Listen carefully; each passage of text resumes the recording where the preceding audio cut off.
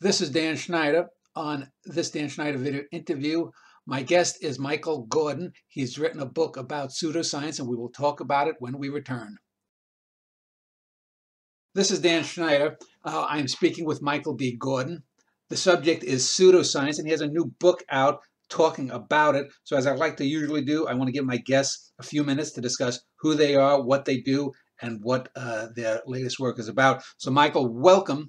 If you could give a little background to who you are, your interest in pseudoscience and its pros and cons, and what your current book is about. Sure. Well, thanks for having me. It's a pleasure to talk to you. So I am a historian of science, and things like pseudoscience are usually a strange topic for us. I'm a professor at Princeton University, and I teach a variety of topics related to the history of science, mostly in the modern period, mostly related to physics, chemistry, nuclear weapons, and things like that. But this particular topic has been kind of grabbing me since I was fairly young, as I would read my way through science books in the library, and I found these other books that were there next to them about UFOs and parapsychology and so on. And I found them very compelling, but I also recognized that my science teachers didn't think those were real topics. Yeah. And as I started studying the history of science, it was also clear that my historians of science mentors didn't think those were topics worth looking at. So what I'm interested in, and what I do in the book, which is called On the Fringe, where science meets pseudoscience, is try to explore what we can learn, not just about these various doctrines that are often lumped together under the category of pseudoscience, about those doctrines themselves, but what we could learn about how science operates in our society today by looking at these phenomena that are excluded from it and placed on the edge.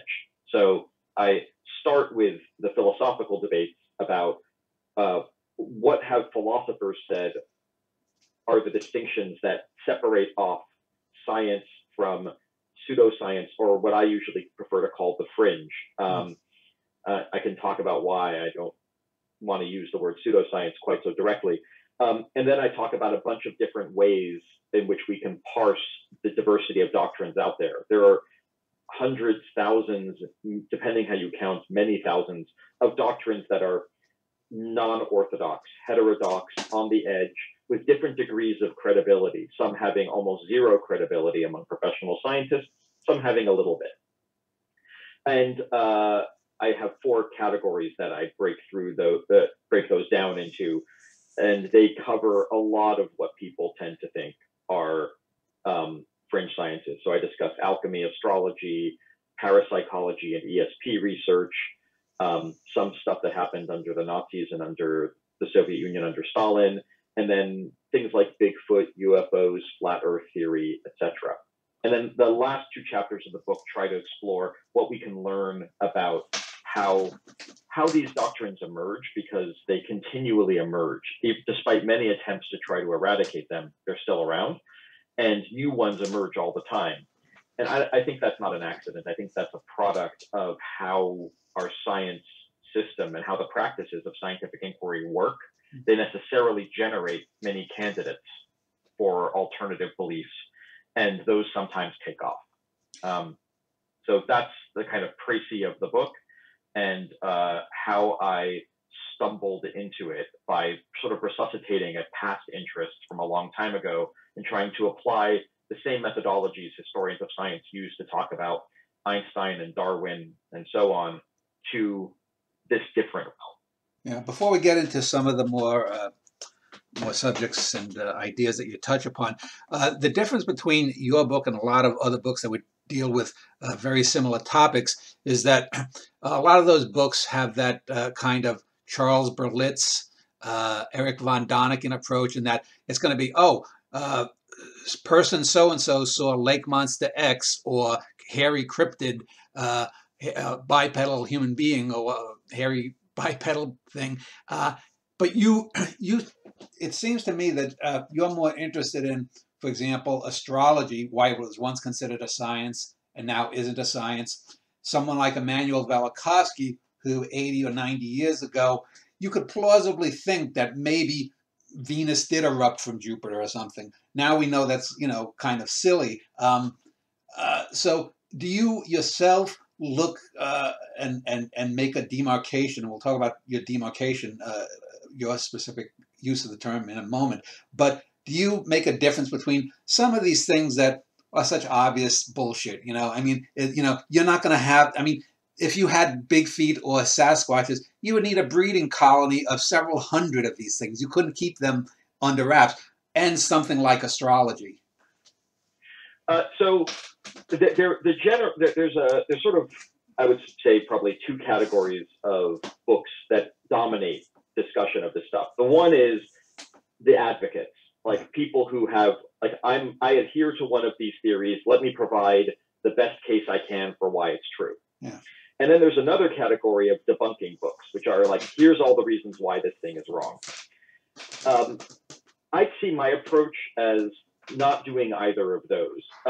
I have my own personal views about what knowledge is credible and not credible. I'm not so sure that any reader is especially interested in what I, Michael Gordon, happen to think about UFOs.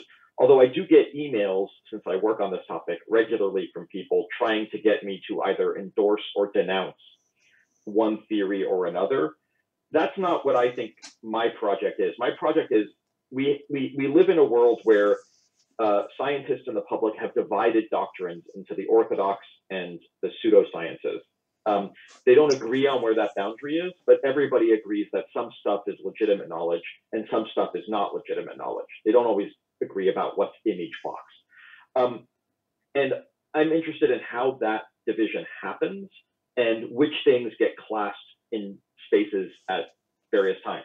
So astrology in the Renaissance was definitely classed as an area of natural philosophy that was completely legitimate.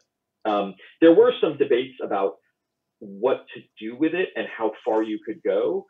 So not everybody thought that you could predict someone's character or future events from the positions of the stars. Many people did. And that's why astrology was so well funded and why it was possible for astronomers to get positions at various courts across Europe as the court astrologer. Towns had their own official astrologer too. It was an official position in the municipal government. So some people thought you could do that. Some people said that doesn't seem likely, but everybody basically thought that certain natural phenomena are caused by the heavens. And that's not crazy, right? The tides are caused by the moon. The seasonal changes caused by the sun, and they just extend that idea and say this drought is caused by Mars, or this storm was caused by a conjunction of these planets in that constellation. So the natural aspects of astrology were very broadly accepted. By the 1600s into the 1700s, by the end of the 18th century, astrology has dropped out. It's no longer seen as a legitimate form of knowledge, but as something on the fringe. Other doctrines, like Velikovsky, for example, almost from the moment he spoke, people were like, that's nonsense, that's out.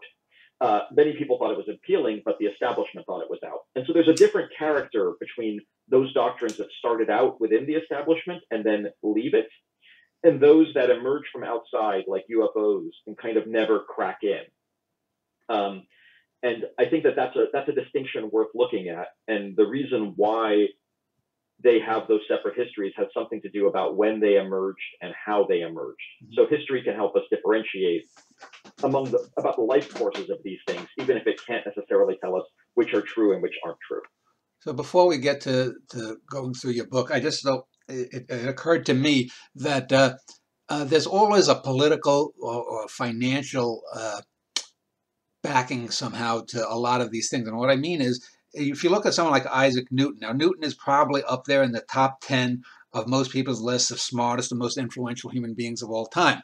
But he was also an alchemist.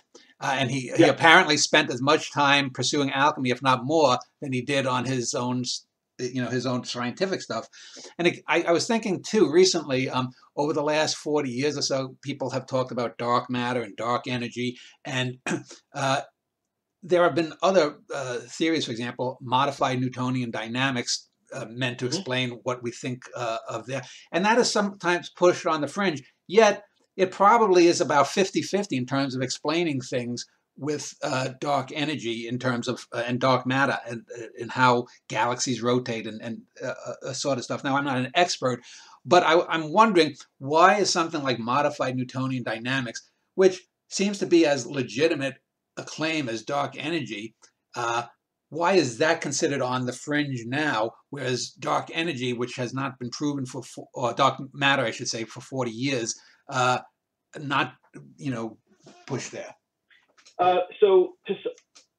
The first level answer, and it's going to be my main answer, is that it's a social distinction in that the consensus view among establishment scientists is the one that decides what belongs in the middle and what belongs on the fringe. That might sound trivial, like it's just a club of people making arbitrary decisions, and that's not what I mean. So the reason why dark energy and dark matter are seen as an explanation for the expansion of the universe and MOND, the modified Newtonian dynamics,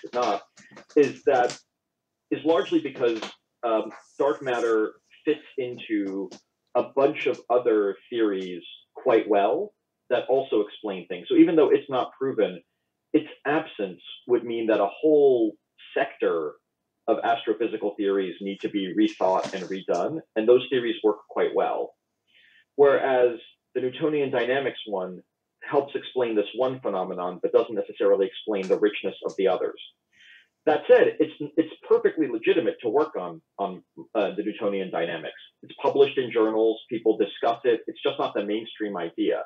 So one way to think about this is there's an orthodox middle zone, and which is stuff like there are atoms, and gravity works this way on planet Earth, and water is composed of hydrogen and oxygen, stuff that no one's debating.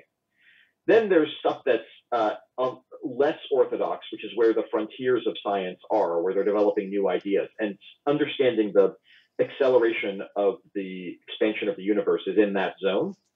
And some of the theories, like dark matter, are seen as more orthodox. Some, like the Newtonian dynamics, are seen as less, but they're still candidates. There are other theories that you could imagine, like angels are pushing the universe out, that are just way out. And many theories that were once on the edge. String theory was originally a very much an edge idea in the 70s and early 80s. And by the 90s, it's an extremely orthodox idea about how to get gravity and quantum mechanics, that Einstein's general relativity, I should say, and quantum mechanics to work together. So ideas move in and out from the fringe. And if, in the end, modified Newtonian dynamics proves to be a much better explanation, you'll start to see a shift in the community where more and more people accept it. Fewer people think dark matter is your explanation, and science changes. That's a fairly normal process, but it could also go the other way, where Newtonian dynamics is less and less explanatory, and you end up shoving it way out. How that evolves is basically the drama of how science works. And it's very hard to predict in advance which way one would go. But the answer as to why something is seen as central and why something is seen on the edge is largely, what does the community that is the sort of socially constituted expert, they have reasons for thinking why something is mainstream and something isn't. And stuff ends up moving in that direction. A good example of this is continental drift, and then I'll stop for a second. That when that theory was first proposed in the 19-teens, it wasn't completely laughed out, but it was basically extremely marginal. And most geologists thought there's no way the continents can move. And the reason they thought that is because the continents are made of softer stuff than the oceans. So if the continents moved into the ocean, they would break apart. So the continents can't move. By the 1970s, the theory of continental drift is now orthodoxy. And the reason that happened is because people reimagined what the motion would be, which is the spreading of the seafloor is the way they think about it. But there was a theory that is that the spacing of the continents have changed dramatically over time and are changing now, that was proposed, basically fringed, and then became orthodox, all within about 70 years. And that's a pretty fast process. And sometimes it happens that way. And sometimes you go the way of astrology. You start in the middle, and then you get kicked out. Yeah, another good example would be the idea of catastrophism versus incrementalism. Yeah. But now we know it's somewhere in between, actually, that for vast eons, things will change very little, either geologically or within species, then all of a sudden there might be a sudden shift. An asteroid or a comet comes down, and boom, from the what is it, the Mesozoic, and then you're already in the Yeah. Cenozoic. But that you mentioned string theory. Now that's another theory, though, that for 40 years I was just reading an article in, it might have been Scientific American a couple of weeks ago, about how it seems to be a theory that physicists are hanging on to because it makes mathematical beauty rather than actual provable science. And so I wonder if, to what degree does this idea, and I really hate the idea of beauty when it comes to people talk about beauty in the arts, but it's even more galling for me when I talk about science, because the world is ugly. The cosmos can Yeah. be a damn ugly place. Fuck all this beauty stuff. Stick with what you can prove.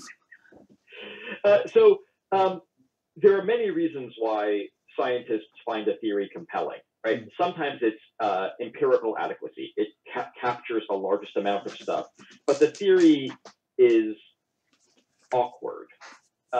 Sometimes it's simplicity. You have the fewest number of postulates to make the certain result. Sometimes some people care about that, some people don't. Einstein cared a great deal about how elegant a theory was, and he had specific standards of what that meant, which is if you had to have like 3 or 4 unrelated hypotheses to explain a particular physical effect, and you could actually come up with one fairly weird hypothesis that explained it, that is mathematically simpler, but requires you to think in 4 dimensions, you should pick that one. You should pick the one that's more elegant. The universe is an ugly place, but it's not clear that, many would say that in the level of physical theory, the equations that govern motion, the Schrodinger equation, Einstein's general relativity, are quite elegant and compact. And so for them, the elegance of a theory shows that it's more conceptually coherent. And that might be the word that you're looking, that you would find better than beauty. I wonder though how much of that has to do with the human tendency to like clarity and what we call beauty, because I could certainly imagine an alien intelligence looking at our mathematical equations and saying, well, of course you're making things up for this or the other thing when it's really that, because they have sensory perceptions that we simply don't have.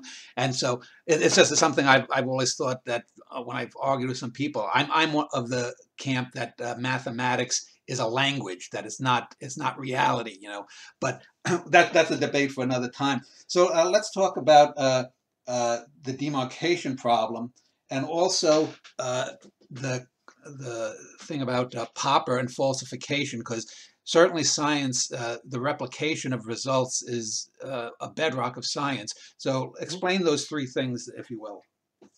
The demarcation, falsification, yeah, and then replication. Replication, yeah. Okay. Okay. There's one point I wanted to say about the messiness point from earlier, which is the periodic table in the 19th century looked like it was just 70 or so scattered elements that were all very different. And people were very happy with that model. And we now have a vision that they're built up of protons, neutrons, and electrons, which is fewer things that make the diversity. And some people, and the vision was that's a cleaner explanation than the other. But you're totally right that it's based on our preferences for what counts as simple.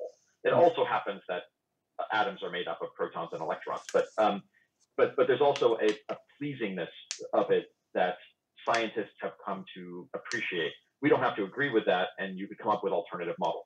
Okay, demarcation. The demarcation problem is that the term is coined by Karl Popper, who is an Austrian-born philosopher who ends up in the United Kingdom. Is the problem of how do you differentiate science from non-science? So there are many different kinds of knowledge out there. Some of them we consider to be sciences, and we think that science has a certain set of properties. It's more reliable. It has, it's more objective. There's a whole bunch of characteristics. And then other kinds of knowledge we think are not that. So how do you separate the two? Is it possible to come up with a simple criterion that separates sciences from non-sciences? That's the basic demarcation problem.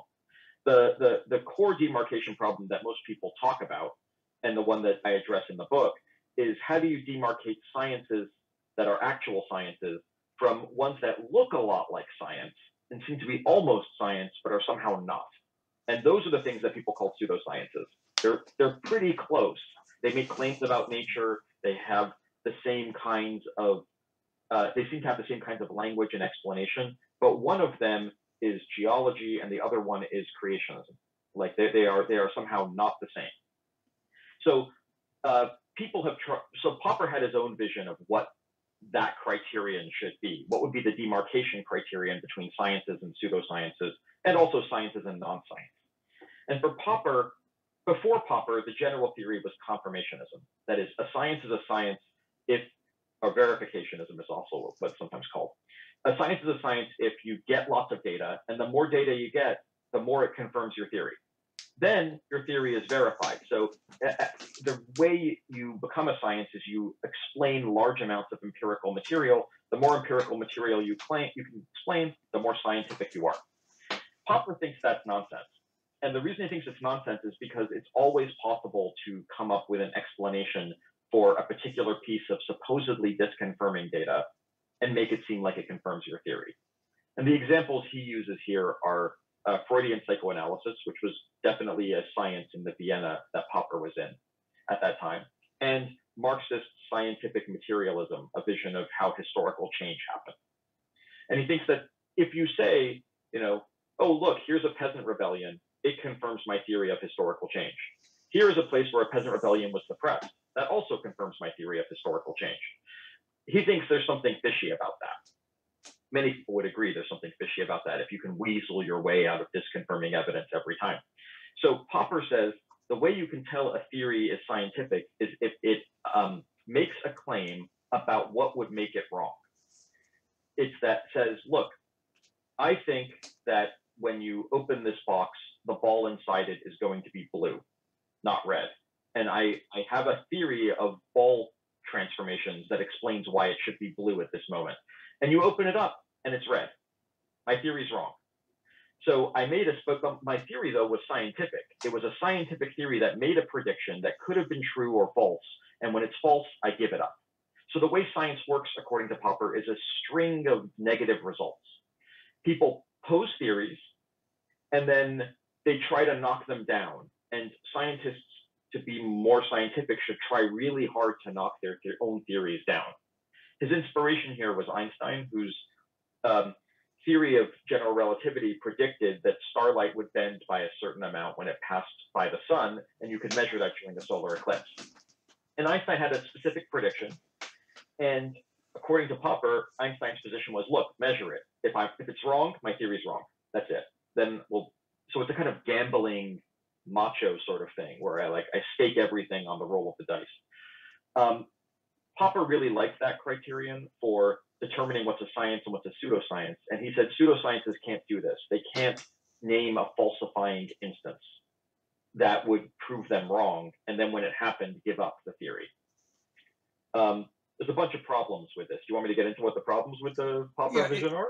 Yeah, if you can, briefly within a few minutes. Yeah, sure. I can do this pretty quickly. So so this Popper theory is very, very attractive, and it appears now in textbooks in high schools and so on as to how you differentiate science from non-science.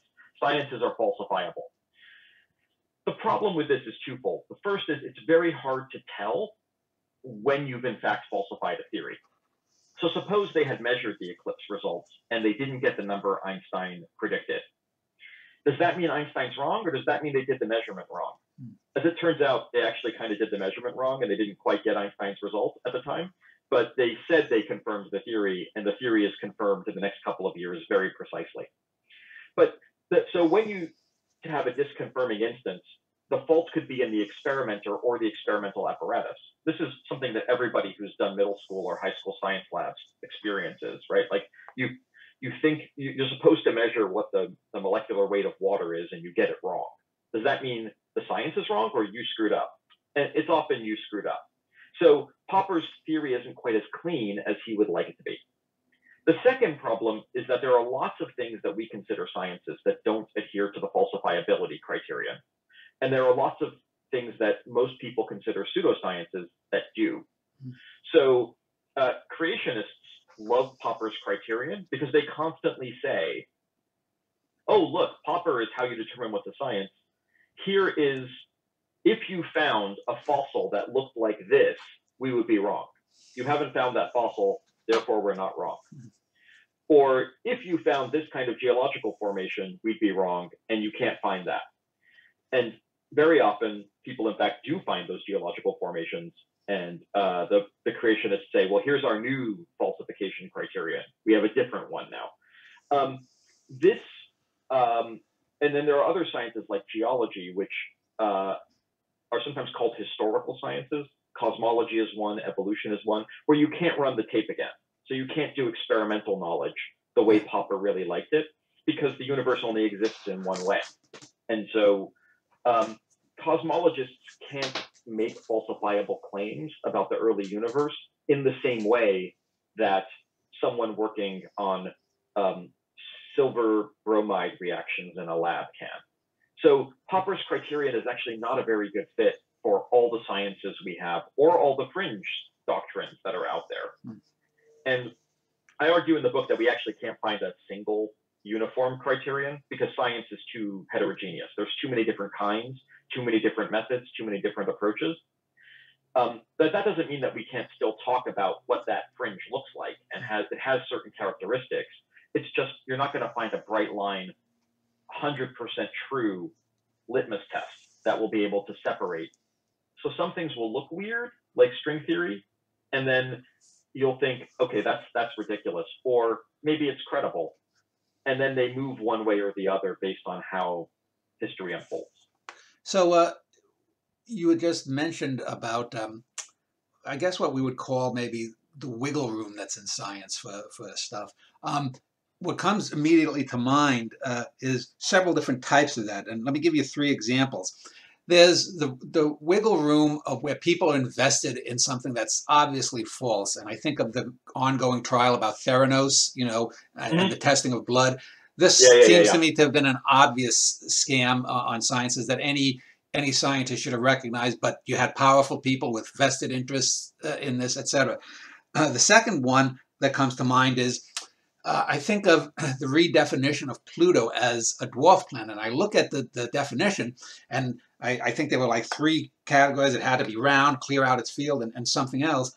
And yet, what is clearing out its orbit, really? Because comets and asteroids still hit the Earth. They still hit all the other planets. So what is cleared out? And then the third one is when there's just something accidental. And I think of the old science bromide about Brontosaurus. Now we know from, I don't know if you're aware of it, in the last year or two, that there really was a Brontosaurus. Brontosaurus originally was thought to have had a Camarasaurus skull put on an Apatosaurus body, and that Brontosaurus didn't exist. But it turns out that they have found actual Brontosaurus skull that are different than Apatosaurus. So we initially had this animal, Brontosaurus, the quintessential dinosaur, possibly. For 100 years or so, we're told, oh, it really wasn't. It was an Apatosaurus. And then, oh, we were wrong. Forget the last century. So we have accidental stuff. We have definitional stuff. And then we have outright fraud. If you want to talk on either of those 3. Sure. So there are a bunch of, one of the reasons why I think people get frustrated about the way establishment science, which I'm doing in air quotes here, works, and are attracted to the fringe, is they have a particular conception of how science works that's not accurate, which is they sort of believe the stuff they were told in middle school must be permanent knowledge, like that science has made a verdict and that's right and we're done. And so things like dinosaurs are scaly.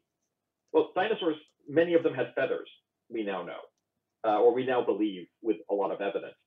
But that, when you show those reconstructions to people, they're like, that's not a dinosaur. No way. Because I know what they look like because I remember Jurassic Park and other things that I was taught when I was a kid. Likewise, Pluto being a planet, there was a particular definition of what a planet was. Pluto was one. They modified the definition in part because if you included Pluto, there were other things you would have to include. And so you'd have them with more planets. And if you change the definition of Pluto, it would be more consistent with how we label things like Ceres and other large asteroids. And the definitions aren't perfect because science changes over time, and there are reasons why people argue for one set of definitions over another. That's all a very normal scientific process. That's how science tends to operate. But it sometimes produces results like the Brontosaurus one you mentioned, which are surprising and look like people are making stuff up. It looks like people are just changing their minds for no reason. So in the cases of the Pluto and the Brontosaurus, I think the way to show people that this is actually not anomalous or ridiculous is a greater amount of knowledge of how science operates, like how the details work and what the justifications were for why you want dwarf planet, not planet. The case of Theranos is a different phenomenon. There's a couple of phenomena that often get lumped in with fringe science and have some characteristics that are similar that are a little different. There's fraud. There are hoaxes, which are like fraud. And some fraud is deliberate and some fraud is kind of inadvertent and then becomes more deliberate. And then there's stuff where it's often called denialism, where certain industries sponsor things that look like scientific research that are designed to slow down regulation, whether of ozone depleting chemicals or fossil fuels, or the classic case, cigarette smoke, tobacco smoke being bad for you.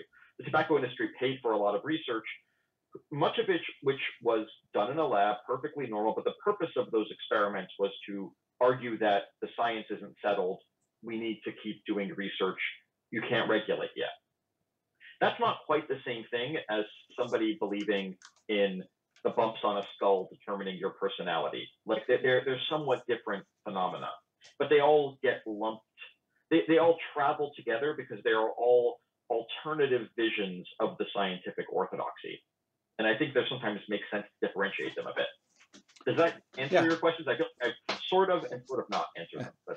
Well, I mean, a good example is, two good examples would be global warming and COVID. I mean, you have now massive reams of evidence that since the beginning of the Industrial Revolution, human beings have been speeding up the warming of the atmosphere. But you'll have these people who will deny it. They'll pick on one little thing. Like there was I think it was in Omni magazine 40 years ago. There was one article that said, "Are we going into an ice age?" It was debunked at the time, but they'll stick to that. Or in the case of COVID, oh, my grandma was doubly vaccinated for COVID, and she still died. The vaccine is worthless, even though tens of thousands or millions of people are now probably alive because of it. So you get people who will look at the one little bit of outlier information, true or not, and use that to falsify reams. The missing link is another one. Yeah. That's actually, so there's two things there. One is this kind of a tendency to rely on anecdotal evidence, which is, and that often comes from people having lack of experience and also lack of understanding of how to think probabilistically or statistically about large amounts of evidence. Like whenever there's like a very cold and snowy winter, as happened in the Northeast of the United States last year, you'll have people being like, global warming, that's not happening. Look at all this snow.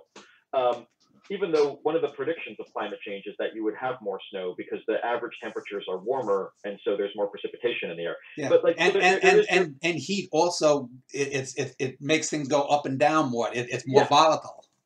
Yeah, or that we're not in equilibrium anymore. Yeah. Exactly like this. So there's one kind of reasoning that goes that way. The thing about the ice age point is intriguing. It's a lot like the vaccines cause the MMR vaccine causes autism argument, where there is an article that was published in a leading medical journal that was then debunked and retracted.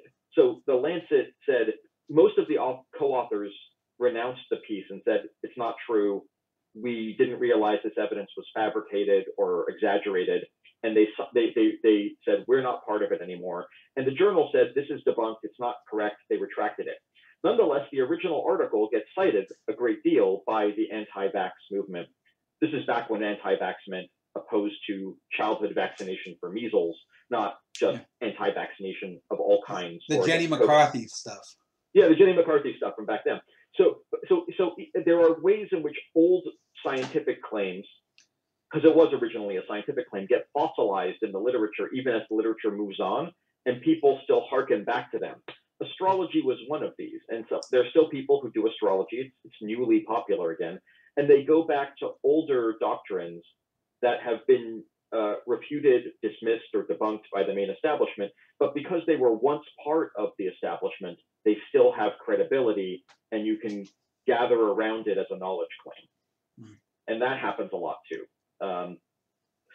Because people think science is permanent. They don't understand that it often goes the Brontosaurus way. Yeah. You end up rejecting something or re-rejecting it or undoing the rejection. That's just the dynamism of how it works. Yeah. But it doesn't suit our expectations of what reliable knowledge should be. So one of the things that I found interesting is in the middle of the book here, you talk about both the Nazi and Soviet regimes, and both of these are very inhumane, genocidal regimes of the last 100 years, and yet both of them seem to have a predilection for what we would call pseudoscience. The Nazis certainly are more famous for it, but the Soviets with this psi experiments, trying to astrally project these kinds of things in terms of espionage. If you would talk, what was it about both of those nations or regimes that predispose them to the pseudoscientific bent? I'm going to push back against the framing of the question because I don't think that's quite right. Okay. There were definitely movements that we universally agree are pseudoscientific in both of those regimes. But for example, the astral projection espionage through ESP research, the CIA also funded. The US also did that. So there's nothing specifically Soviet about it. There's something Cold War about that. Yeah, but I've heard the term that there was an ESP gap, just like there was a missile gap, supposedly. Yeah, right. But it's not clear where that started. Did it start that the Soviets did it first, and then the Americans were like, "Oh my God, we have to catch up," or vice versa? Because that also happened in lots of cases. There's ESP research has happened in Russian and then Soviet universities, and in American and British universities throughout. That said, there are in certain political regimes a push to get some science that fits with the ideology of the regime. One of the things I find interesting about both the Nazi and the Soviet regime is while they had those, so there's an attempt in the 30s in Germany to create a physics that is cleaned of all the Einsteinian components. So no relativity, no quantum theory. No Jewish physics. No Jewish physics. I was saying they call it Jewish physics, you mentioned in the book. Yeah, Jewish physics. You want to get rid of Jewish physics and you want to have this German physics. Right. One of the things that's interesting about that movement is while it starts, it fails. And it fails because the Nazi regime says, we actually really want planes that fly and guns that work. So we're going to listen to the people like Heisenberg who tell us that you're wrong and not go back to Newtonian mechanics, purely Newtonian mechanics. In the Soviet Union, there's a version of this for genetics where regarding mostly plants, that Mendel's laws of genetics were seen as pseudoscientific, and instead they relied on a kind of inheritance of acquired characteristics, a Lamarck kind of vision. That lasts, it's a struggle up until 1948. From 48 to 65, working on classical genetics is illegal in the Soviet Union. That said, both Nazi Germany and the Soviet Union produced tons of good science too. The jet engine and the rocket both come from Nazi Germany. They also developed the first studies into the bee dance language. They do tons of work on cancer genesis. There's just a lot of ordinary science that we still use today that's produced under that regime. The regime was pretty science friendly. It paid a lot of money to scientists. It also paid a lot of money to eugenicists and people who executed huge numbers of people in the name of biology. The Soviet Union also put a lot of money into really weird stuff, and then also one of the most impressive mathematical and astrophysical establishments the world has seen.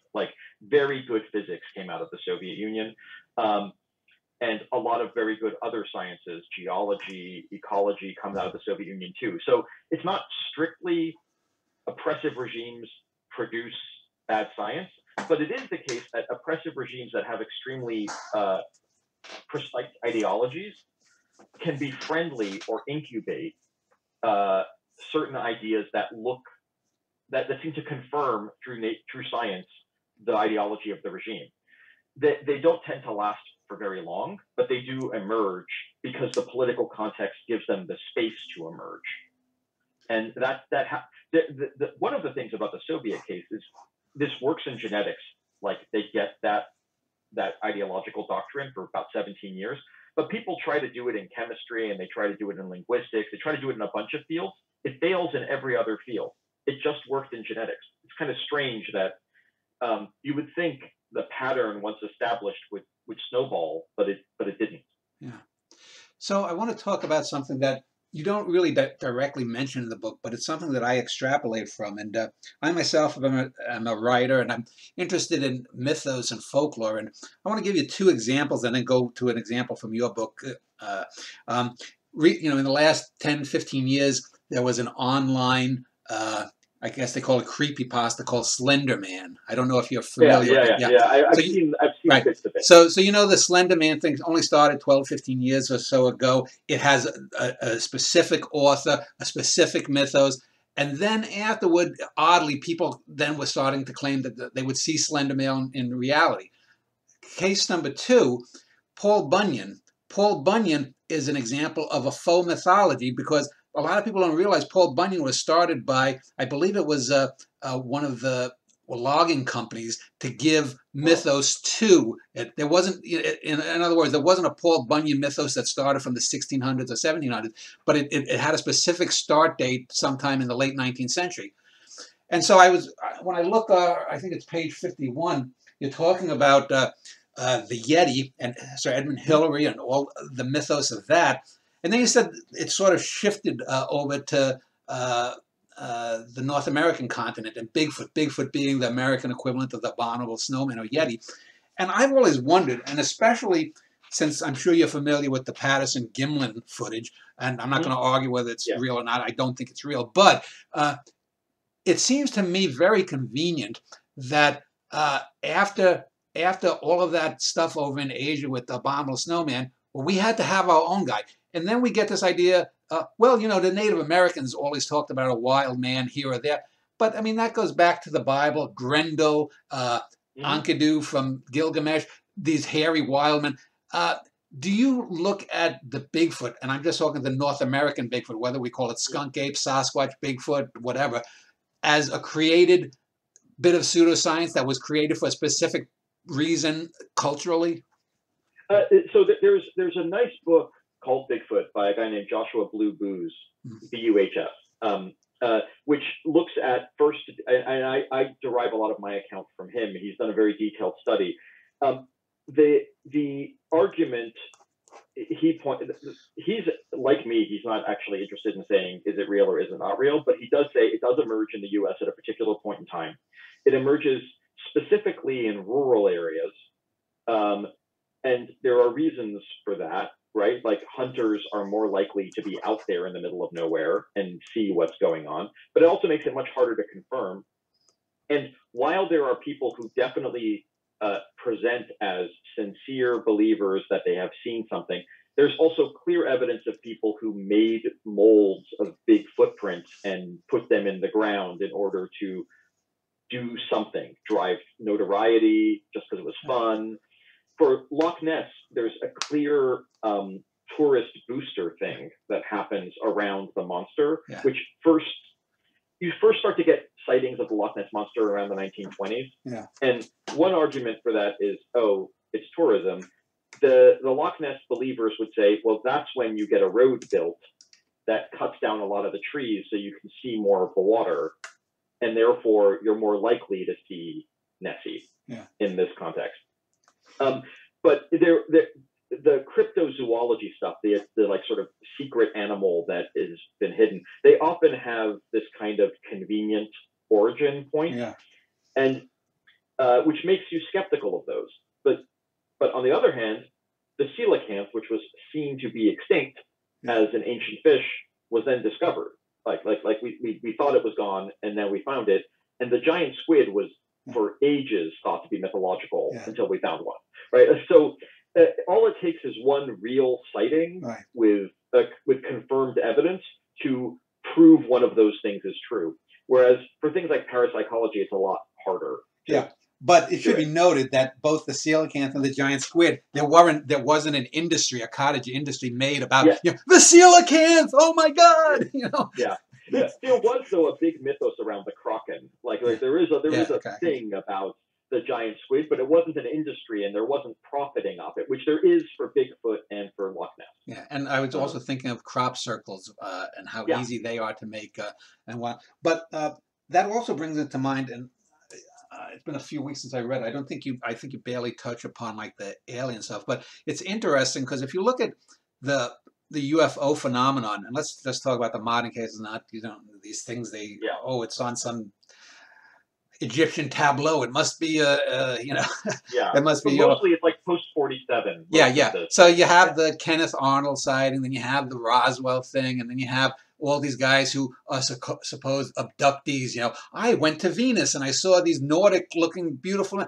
And what you did have in the 1950s, it seems, at least in American ufology, if we want to give it a term, was a whole plenum, a zoo of different kinds of aliens.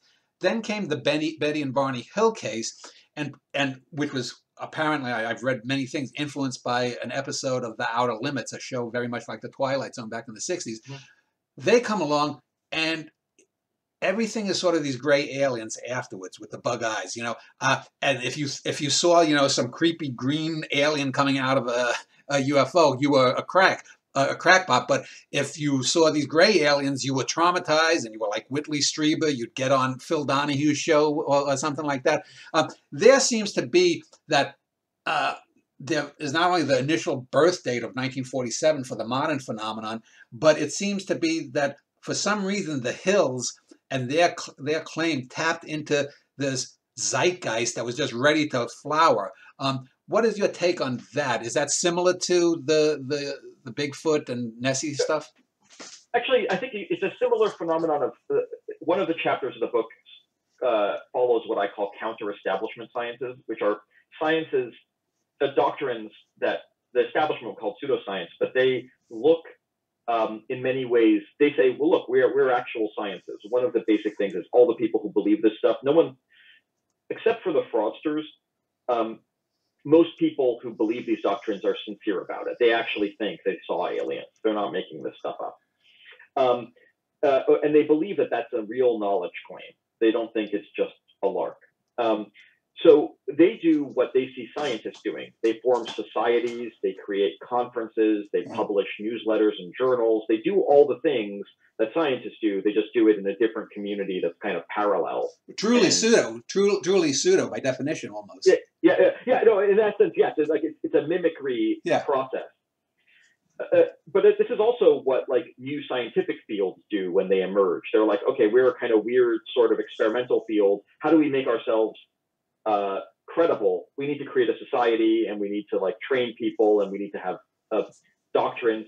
So they're doing the same thing that fringy fields that move into the center do.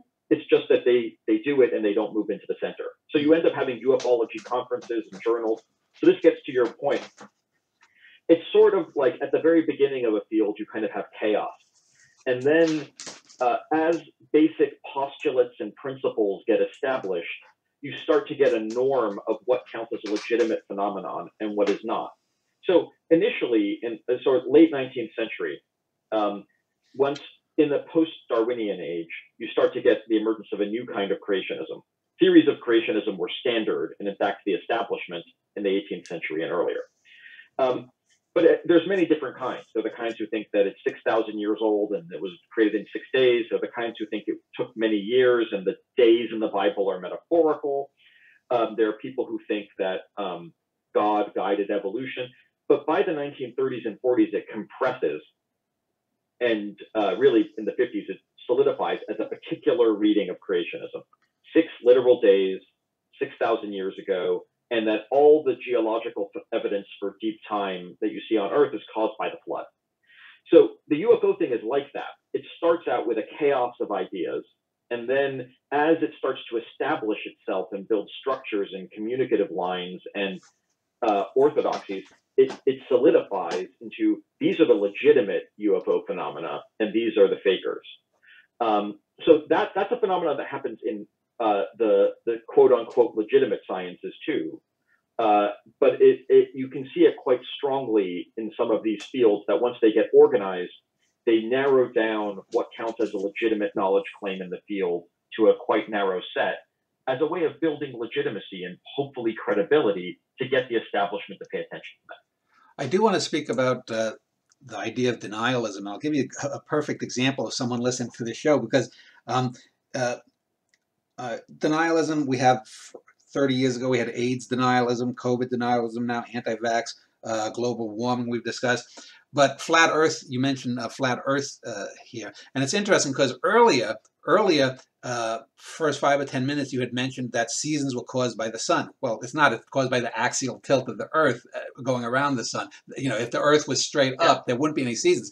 Now, here's what a denialist would say. He'd say, aha, this Gordon just let it slip. He made an error in just a slip of the tongue. He's hiding something, and that seems to be the kind of thing that they say. And we'd have that little 5-second clip of you saying that was caused by the sun. And that's that kind of aha gotcha thing that these denialists seem to thrive on. Yeah, well, the mechanism there, and this is related to another characteristically American cultural form, although it exists in other places, the conspiracy theory as it has evolved largely in the Cold War, in part because they were actual conspiracies. It thrives on these clips, slips, arguments about cover-up, and for many of these fringe scientists, not all of them, the cover-up is a large part of their claim. Yeah. So the flat earthers, a large part of their claim is NASA is covering up a flat Earth. Yeah. And then you need to have an argument about why they would want to cover up a flat Earth. But in UFOs, the ufology case is actually kind of interesting because there actually kind of was a conspiracy to cover up UFO claims, right? Like the Air Force tried really hard to Project Blue Book. Yeah, they tried very hard to dismiss these, in part because some of these sightings were probably secret aircraft that they were testing, and they didn't want that out. But once there's evidence of a conspiracy, all of these techniques that are associated with the JFK assassination groups, etc., come into play and are available for these fringe communities to work with as well. Yeah. Well, I mean, you can just point to things like Watergate or the Iran-Contra affair. And they say, well, if they can cover up this, it would be rather easy to cover up one downed UFO for the 7 years. I did a show a couple of months ago with the fellows, and I said, though, it doesn't make sense, though, because if we had 70 plus years to deconstruct and reverse engineer this stuff, we would be dominating the world. And his reply was, well, all the nations have it, but we only have a UFO crash supposedly here in the U.S. and a few other places. And you get these building up that when you try to point out something that seems reasonable, that, well, if the U.S. had technology of a civilization that could travel faster than light and get here, why wouldn't we use it? I mean, we don't have that now, and we have a hegemony on the world. Right. Why wouldn't we use it? So the frustration you're pointing to of every time I try to point a hole in the theory, you patch it up and say something else, and then I point out another one. That's part of the reason Popper's falsificationism is so appealing, because it says aha, this is the problem with you people, is you're reasoning this way, and this is a flaw. Yeah. And Popper does point to that, and it's quite compelling. You're like, yes, I've met people like that, and it is frustrating, and falsifiability would solve that particular problem with them, but it doesn't solve other problems. But the move you're pointing to is quite common. I've actually seen scientists do it too. Being resistant in the face of criticism is not an exclusive property of people who are on the unorthodox fringe. It's also something that people who are in the establishment also do. But it is very characteristic, and it makes it frustrating to have a conversation and feel like you're having any progress. And so the debunking impulse is drawn to certain explanations of this group that I don't think necessarily work coherently, but they also don't help. Yeah. Now, I want to talk about one other major thing in your book, and then we'll wrap up. And that is the subject of eugenics. And this often comes up, and you can't even bring it up in anything other than a negative light because of the history. But I give you an example. And I've talked over maybe 3 or 4 shows in this series that I'm doing, these interviews. I knew this family of dwarves when I was a kid. A grandmother, husband, wife, and 2 sons. And I don't know if you're familiar with it, but dwarves have very painful lives. In order to grow properly, doctors have to break their bones so that their bones can grow and that they don't have severe problems. And I've always argued that if someone came up with some kind of treatment or whatnot, genetic treatment that could alleviate, if not eliminate, dwarfism in utero, we should do that. Now people are like, oh, but that's eugenics. That's eugenics. But then you'd say, but if this couple, the husband and wife couple, if they could know that they could have children that they wouldn't pass on their dwarfism to, and they could afford it, or we had healthcare as we should in this country, why shouldn't they have that option? Just because the Nazis and assholes in the U.S. did all this bad stuff. Eugenics isn't necessarily the problem. It's the application of certain eugenics. Don't you think? Well, so this is it's a huge minefield, and it's a minefield for a couple of important reasons. It's what, to a certain extent, what you're describing happens now, in that certain people, they say they do the amniocentesis and they see that the child, say, has Down syndrome, and they can decide, do we want to raise a Down syndrome child or do we not want to do that, and do we want to have an abortion instead? That I'm not just so listeners know, I'm not advocating doing that abortion. I'm not advocating not doing the abortion. I'm just saying this debate has happened in multiple forms. If it's something that's the choice of individual people, it's not illegal now, and people do it. The question is, what do you enshrine as policy? And that's a political question. The notion that some things are heritable, and there are some diseases that are heritable, whether we consider dwarfism a disease, one can have an argument, but certain things like cystic fibrosis, those are genetic diseases that are considered diseases. There's something you can't process chlorine the right way. Those things are heritable. Whether we should try to use incentives or breeding to get rid of those diseases is a political discussion. And that political discussion is not a scientific discussion. It's one about what does a society value, what are its what would be just, who gets a say. All of those things are very important. Part of the problem of having that political conversation is at times we've been quite wrong about what things are heritable and what things are not heritable. So lots of early eugenicist diseases they wanted to get rid of aren't real. They thought they were real. Either the disease isn't real at all, or it's not actually genetic in the way that could be bred out. If something is a recessive gene in a certain population, it's a single factor gene, you could maybe get rid of it. But what if it's not that? What if it's multiple forms? What would be the consequences of creating a table of these diseases we're going to encourage or compel people to terminate those pregnancies? So that's a rather significant political decision that, based on the history of the United States and many other countries with how they deal with minorities, I'm not sure I would trust those countries to make fair decisions about how that would work. But that's a political judgment. It's not actually an epistemological assessment. And it's the difference. You said you would be in favor of the private parties making that decision. What I'm in favor of is I actually don't have children, so I'm not in a position to evaluate what the value of having a child with this condition, would it be worth it for the child or for you if a child had certain conditions that made their lives more of a struggle. I actually don't know what I would do in those circumstances, but as a matter of law, people can, in states where abortion is legal now, do this. Okay. And so that some do and some don't. So let's look ahead to 2100, 8 decades from now. If you were a betting man, because you and I probably are not going to be here in 80 years, if you were a betting man, what thing that you think is now enshrined as a science or a scientific theory do you think will be thought of or seen as bunkum in 80 years? And the reverse, what, if anything, now that you think is a fringe science might make it to be a science?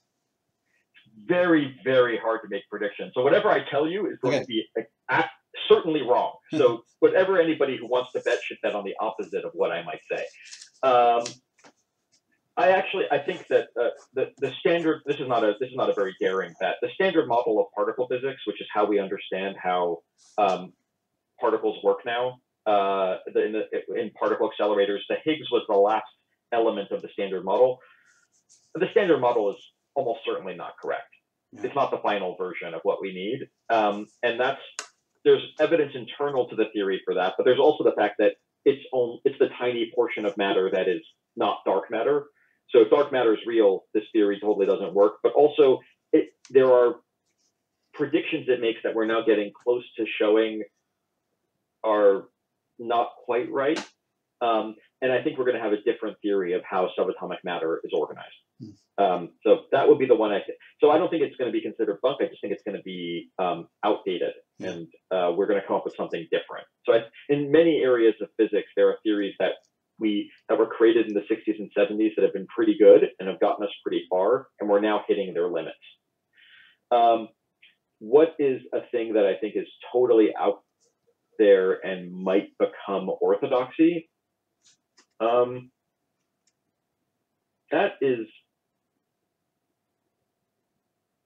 That is much harder for me to come up with. My guess is it would be something having to do with the brain. And I don't know enough about the weird theories of cognition that are out there to say, here are some that look plausible, but that would be my guess that's the study of neuroscience is a field that is relatively young, and now confronted with a huge capacity of new instruments and approaches. And it's so complicated, and we understand so little of it, that there's a lot of proliferation of unorthodox theories or edgy theories around it. And that one of those might pay off seems to me not a terrible bet. Yeah, I was just looking this morning about the history of engrams, the way that memory is stored and recalled, and that's been in and out of fashion over however many decades it's been around. Finally, so what, if anything, are you going to be working on your next book? Will it be a continuation of this, or will it be something different? Something different. I've written earlier things on fringe sciences, but I usually take a break and try something different. I'm now working on a project about what happens to the structure of science globally when the Soviet Union collapses. When one of the largest scientific communities in the world loses its funding, loses its political structure, and what does that do, not just in the former Soviet Union, but in Eastern Europe, the other socialist countries, and then the other countries which have political, economic, and scientific engagements with them, such as Germany, Israel, the United States. So it's a kind of global history of the collapse of the Soviet Union from the point of view of science and scientists. And was it sort of like the Nazis, where there was a diaspora of former Soviet scientists? There is a diaspora. It's actually it's a lot of people because the community was really large, but it's a smaller set than you would think. Most people, science contracts very rapidly, but most of them don't leave. Most of them go into the private sector and just work in non-scientific fields. But there is a diaspora that's quite significant in Germany, Israel, and the United States, which is interesting and in certain fields quite transformative. Well, michaelgordon.com is your website. I'll link to it below this video. People can look you up, contact you there if they want. Thank you for spending an hour or so speaking with me. Thank you very much for having me.